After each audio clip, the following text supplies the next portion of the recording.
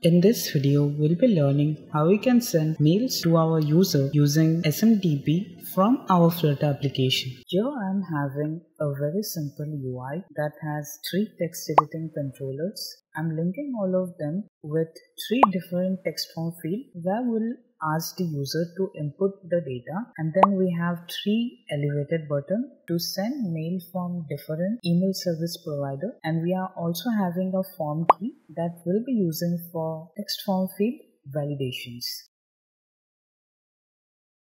For sending mails to our client from our Flutter application, we'll be requiring some packages. First one is the mailer package that we'll be using for sending mails using SMTP from our Flutter app, and the another one is flutter.env that we'll be using for hiding our secret keys. Open the terminal and type flutter perp add mailer and flutter_.env. It will install all the dependencies and verify with your perp_spec.yaml file that all dependencies are added or not. So here we are creating a .env file, and we need to also tell our perp_spec file that an asset exists named .env. So here we need to use assets, and we need to tell that the file name is .env. Now just save it. And we also don't want to publicly leak our secret keys. For that reason, we're mentioning .env inside gitignore. Now we need to access the values from the environment variables to our application. For that, first we need to initialize the .env package. So here first make this main function async, and then we'll use await.env.load, and here the file name is .env. We need to import the flutter.env package. Now in this way we are just loading the file, and now we can access all the variables that will be there inside the .env file. So for sending mails using Gmail, you'll be requiring the email address and a app password. For generating an app password for Gmail, you will be requiring to visit this site myaccount.google.com/app_passwords. So if your page is not looking like this, it means that you have not enabled two-step verification on your Gmail account. So it might look like this if you have not enabled two-step verification on your account. This is the account that doesn't have two-step verification enabled, so app passwords option is showing like this, and this is the account that has two-step verification enabled, so I'm getting the option to create a new app password. For enabling two-step verification, you need to visit the website myaccount.google.com, and from there just scroll down and find the two-step verification option.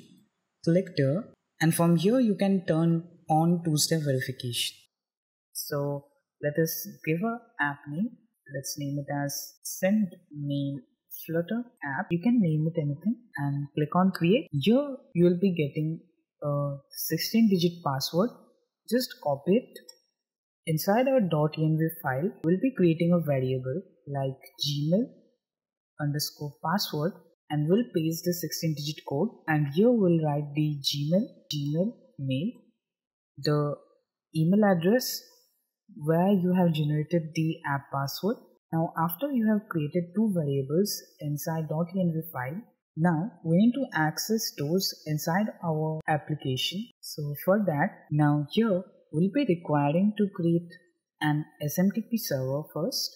Here we'll be creating a final Gmail SMTP variable where we'll be calling this Gmail function. It will be from gmail.dart. It will be from mailer package. Import it, and here we need to provide the username and password. Since our username and password are inside .env file, so we need to use flutter.env package to import them. First one will be .env,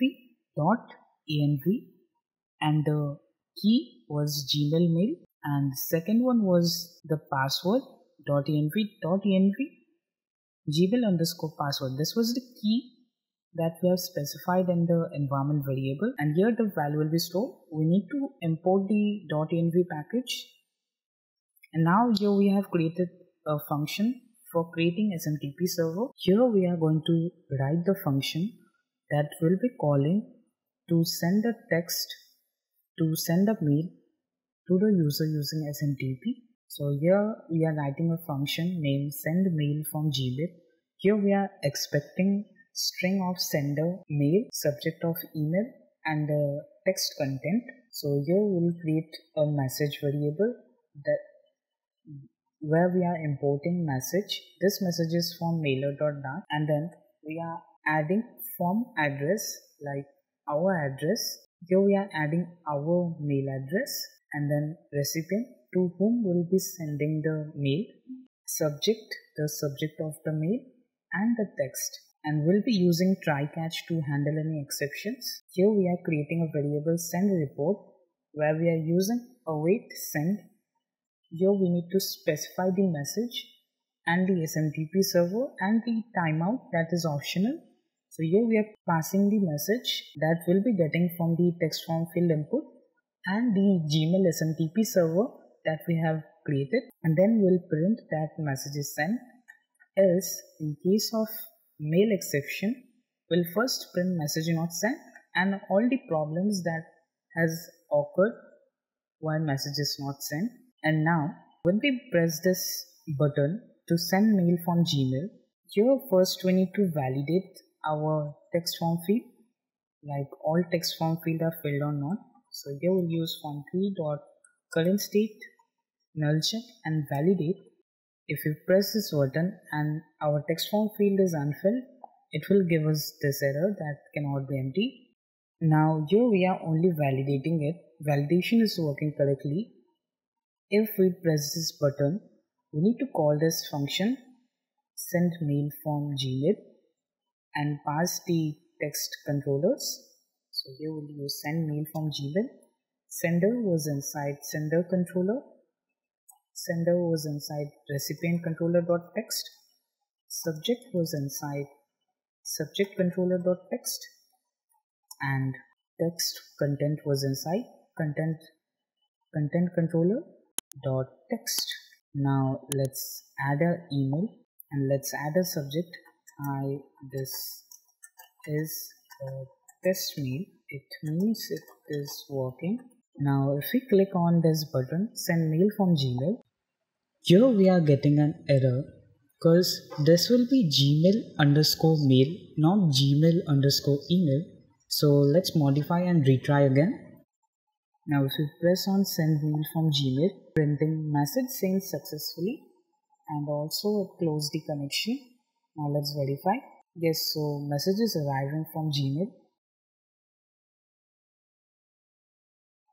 And also for other mail providers, it will be similar.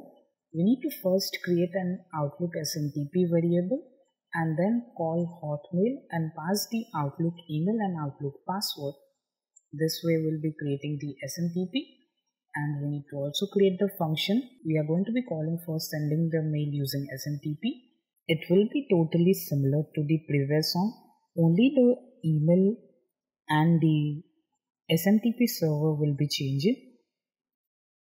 And we need to also provide the email and password in our environment variables. Just add the email and password, add a validation check. Instead of send mail from Gmail, it will be send mail from Outlook. Rest all the steps will be same. Let's try to send from Outlook. Here we are also getting mail sent. Now if we test here, we have received a mail from Outlook. For Yandex, you will be requiring to create an app password for using SMTP. The original password will not work. For Yandex, we'll create an SMTP variable and import this Yandex from yandex.dart. You will need to pass the Yandex email and Yandex password variable. And also similar to this too, we need to create a function where we'll expect the text editing controllers and send a message using Yandex SMTP. And after this, when the user presses this button, we need to send this mail using Yandex. Now in case of Yandex, you need to go to security and from here create an app password. This will be for SMTP, so select this option and you need to provide a name. This will be for send mail Flutter. Click on next. You will get the password. This is the app password that will be requiring for sending mail using SMTP. Just copy this and paste it here. Now let us try to send it from Yandex. So you can see that it's showing message sent successful. If we verify, we have also received the mail from the Yandex SMTP. That's all for this video. If you like this video, make sure to like it and subscribe for more upcoming videos. Thanks for watching.